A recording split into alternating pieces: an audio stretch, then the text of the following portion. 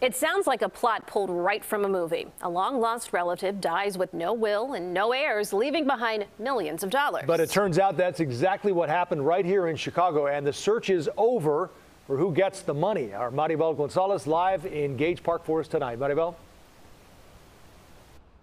Yeah, that's right straight out of a movie. It took years to track down Joseph Stankak's relatives, many of whom we now know live abroad, but none of them, and certainly none of his neighbors here in Gage Park, knew that the 87-year-old man had millions stashed away. A local mystery now solved. We know very little. We know that he passed away just before Christmas in 2016. We know that he had over $11 million.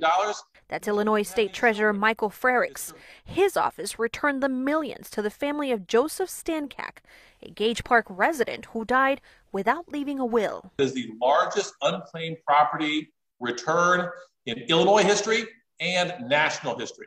Family was not easy to find. Didn't have anyone mentioned in a will. Stankak didn't have any kids of his own.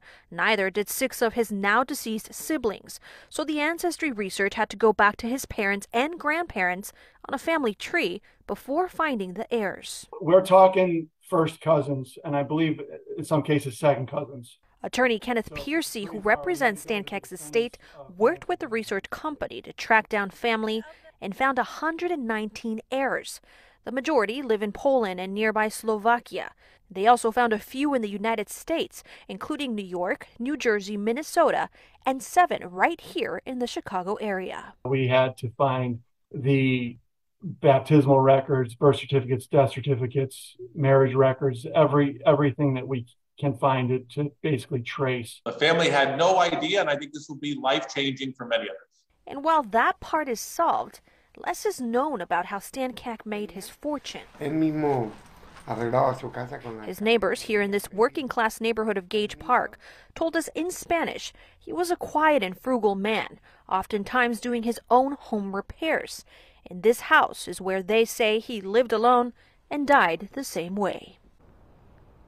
Now, even though this is the largest sum of unclaimed property, it certainly is not the only one. In fact, the state treasurer tells us that 1 in 4 people in the state of Illinois have money that's entitled to them that they don't even know about. To find out if you have any lost money, you can head to our website at cbschicago.com.